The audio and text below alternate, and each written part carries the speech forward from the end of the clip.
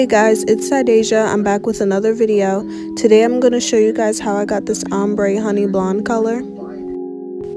So I will be using 2 bundles in a closure of the 10-inch deep wave hair from the company ALLove Hair. To color these bundles, I'm going to be using 40 volume developer and 30 volume developer. I'm going to be using a BW2 bleach powder.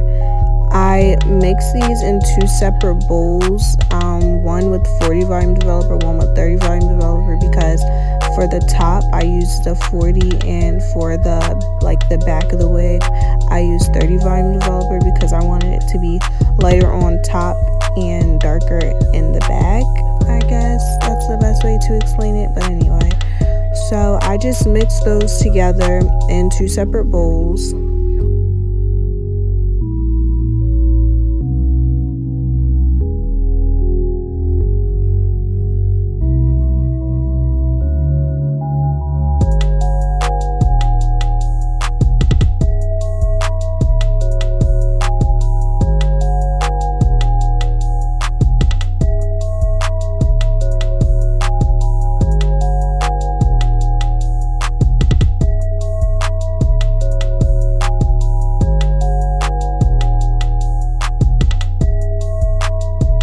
So for the top of the wig, I went in with the 40 volume developer, and I wanted to start at the top first with the 40 because I knew that it was going to strip the color faster and the top would then be lighter, and that's the look I was going for.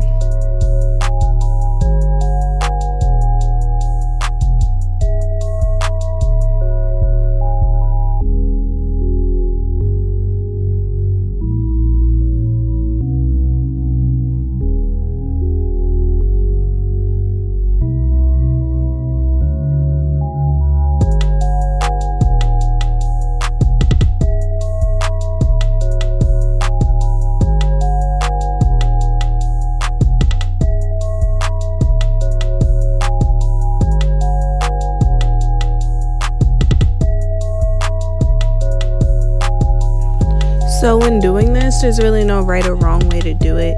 You just put the bleach in the hair and just put it wherever you want the hair to bleach.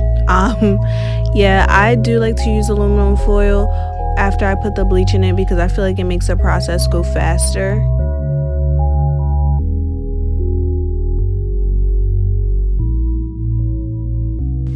So once I get towards the middle of the head, that's when I start using a 30 volume developer, which is the lighter one. So I was going for more of I guess a brown. I don't know. The hair did get lighter than I thought it would, but I wasn't trying to make it as blonde as the top.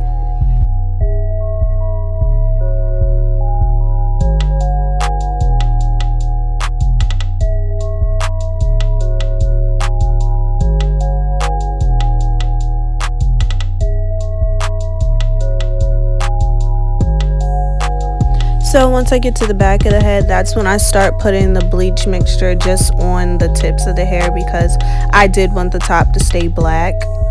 And yeah, that's pretty much it. After this, I just let the bleach sit in the hair for about 15 minutes because it definitely was changing. The top was definitely getting blonde and it got way lighter than I really wanted it to, but it still came out fine. I still really liked it.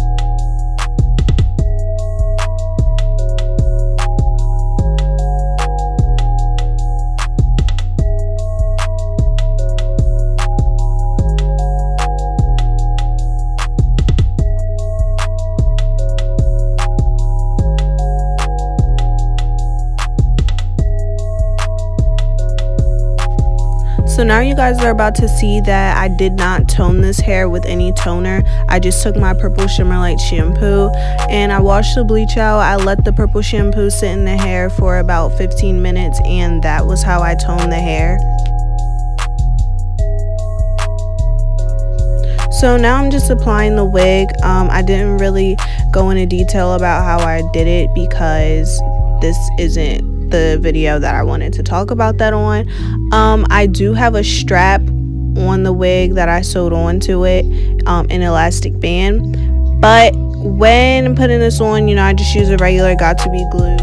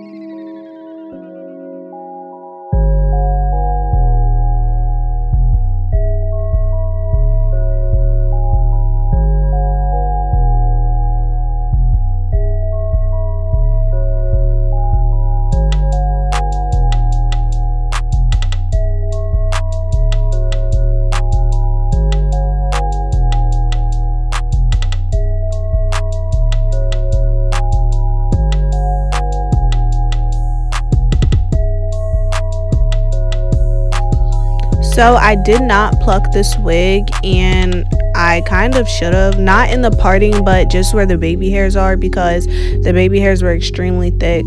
But I also, whenever I do my baby hair and I pluck, I never really do it on my head. I was just doing that for the video, so I'll never do that again, because yeah, the baby hairs were so thick, and I hate thick baby hair because it just looks fake and wiggish. But for the video I didn't even fix it. I just ran out the house because I had to go somewhere really quick. I was already an hour behind.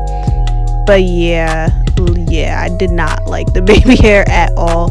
It just looks so fake to me. I hate that look. But in another video I will definitely show you guys how I do my baby hair normally, and I'm gonna fix this. I'll never wear it like that again.